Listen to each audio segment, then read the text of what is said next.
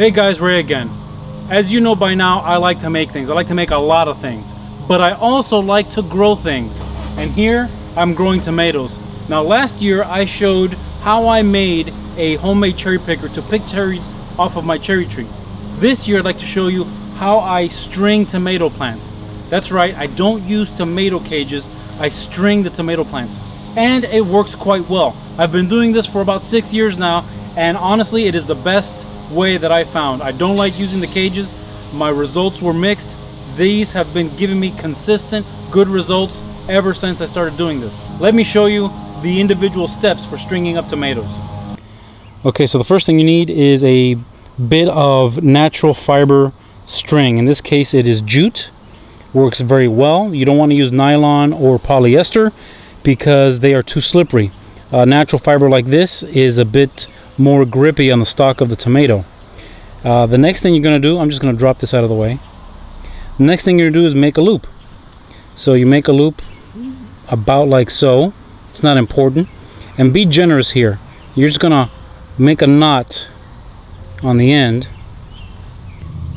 So what you want to make sure is that this loop is big enough that you can drop your entire spool of string in like so.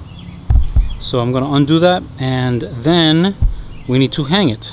Okay, so the next thing you need to do is loop the string over your supporting structure like so, and that's it. It goes on that quick.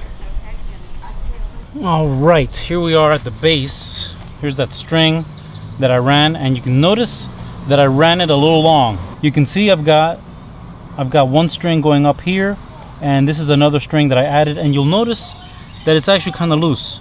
What ends up happening is the furriness of the stalk of the tomato with the coarseness of the natural fiber of the string have a tendency to grip each other very well. So all you'll need to do here is put a loose fitting knot. I'm just going to go ahead, you can see there's my string, and what I'm going to do is I'm going to knot it once and pull it through a second time and make a loose knot. You can see I'm not tightening it down to the stalk. I don't want to choke the plant. Then I'm just going to tighten one knot against the other, and that is it. That is a tight fit. That's not going to choke down. Next, we're going to wrap it around the stalk. All right, you should be able to see this pretty clearly. Now, here's my string. You can see how loose and floppy it is. I'm not worried about that looseness right now. Here's the stalk that we are after.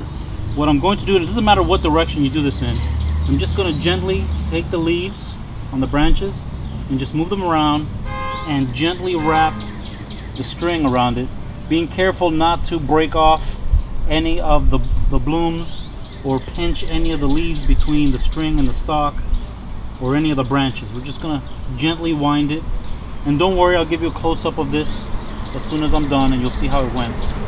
You see I'm just gently winding this. It's better when you do this sooner rather than later. When they get too long, it becomes very difficult to do this. So just very gently. I'm not tightening the string, I'm not making anything tight. I'm just wrapping it around nice and easy, making sure we don't pinch anything or break any blooms. There you go. There's no rule of thumb for how many winds I give it, how many times I wind it around. I just wind it, just, you know, play it by ear. Common sense will dictate. Now you can see it's attached to the string. It's also loose at the bottom. Alright, so once you've got it strung, as you can see here, these have been strung, you need to keep up with it. So I'm going to show you how I string it. It's very simple.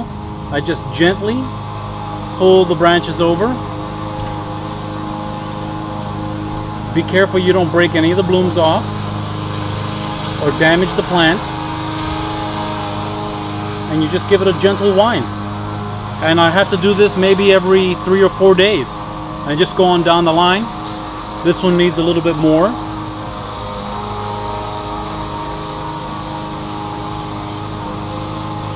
And that's it. 1 or 2 winds every 3 or 4 days. And the tomatoes reach for the sky. Here you can see the tomatoes. I've got about 5 of them in this box. And they are reaching up. They are about 6 foot right now. They're gonna reach to the top here.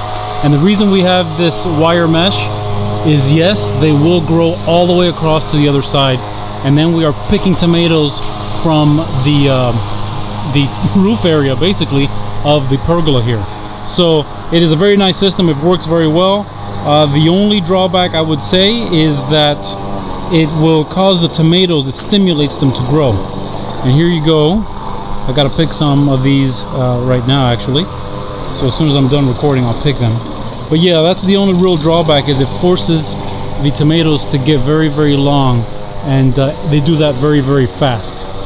Well, I hope you enjoyed that and seeing how I string these tomatoes. If this is something you can do in your garden, I would recommend it. The one drawback is that you've got to have a structure above from which to hang the strings. That is the one little drawback, but if your garden design has that ability, you'll be fine. Otherwise, cages is probably the only way you can do it. But for now, thank you all for watching. Please don't forget to like, comment, share, and subscribe to my channel to stay up to date on all my future videos. And don't forget to hit that little bell so you can be notified every time I make a new video. Thanks again.